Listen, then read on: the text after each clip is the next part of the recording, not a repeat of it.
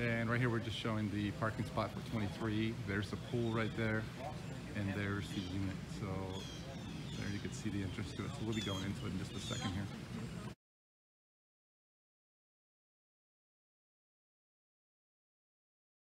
Hello everyone, Fernando Sandoval with Remax here. We're going to take a quick video tour of 500 New York Avenue, unit number 23. Let's go inside and take a look.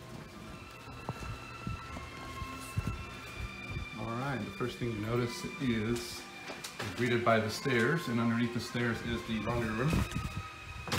The laundry room does not have doors on it. You've noticed it's been, doors have been removed. You can see the flooring is actually pretty good shape, and it's pretty new. There is a slight odor in there, maybe smoking odor, not sure exactly. Then you're over here on the left on a pretty spacious room actually. Very spacious room, and it looks like there's a door here to, I'm assuming, the bathroom. I haven't checked that out yet.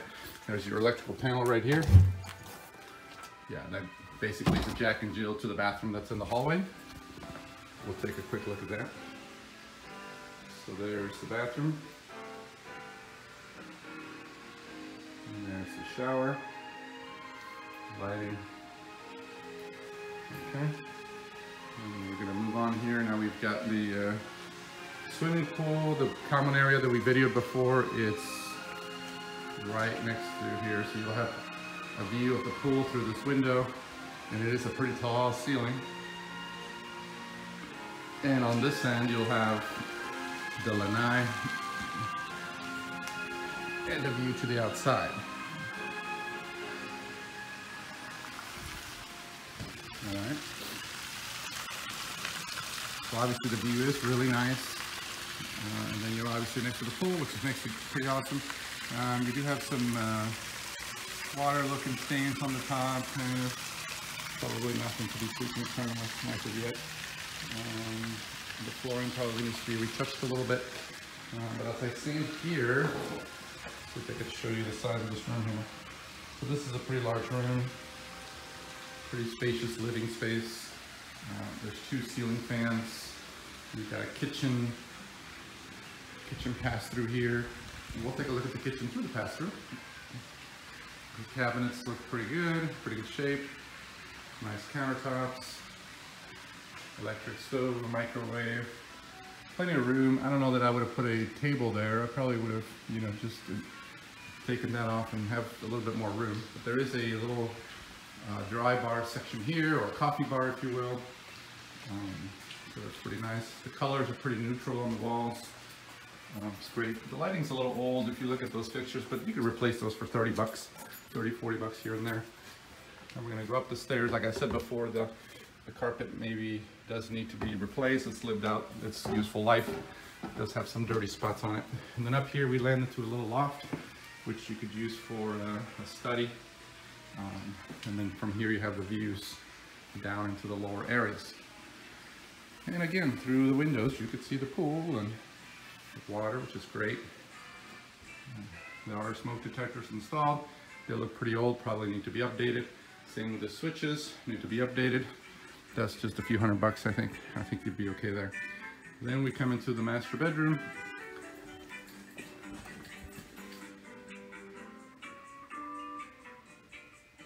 So you got a pretty spacious closet there. I wouldn't exactly call it a walk-in closet, but it's got enough room to stand inside of it, if you will. Again, a little concerned about the doors being off here, but I'm assuming it's priced accordingly. Next, we've got the master bathroom, and then we've got the mirror here. It's a little bit older. Needs some updates there, but I guess what you were reading in the description was that most of the major items have been taken care of. So the big dollar items have been taken care of. It's just a matter of updating these. The sink does have some show of wear, and the wall of course needs to be painted, touched up. So it does need a little bit of work, a little bit of TLC. Nothing major. I don't see any major issues. As I'm walking around, I'm also looking at the ceiling. You've got the popcorn ceilings over here. You've got some stains here that could have been from the old roof issues, but now of course the unit has a new roof, so it should be in good shape. according to the listing that I read. Overall, you know, a couple of touch-ups here and there. You see, I don't know if you could see that up there. That's from when they replaced the roof. They ran a nail right through that section. So again, touch-ups here and there. A few items to take care of, but overall there's a lot of value, I think, in this unit. I spoke with the neighbors and they said, yeah, there are some settlement issues all over the area, not just here, not just this unit, not just this building, just Dunedin in general. In this area, you know, you've got all these water features, all these ponds and lakes, and so there's going to be settlement issues, but they have been remediated, and obviously an engineering report will be available upon request. So that's pretty much it. Let me know if you have any questions. It's a pretty nice unit. Fernando Sandoval with Remax signing off. Thank you.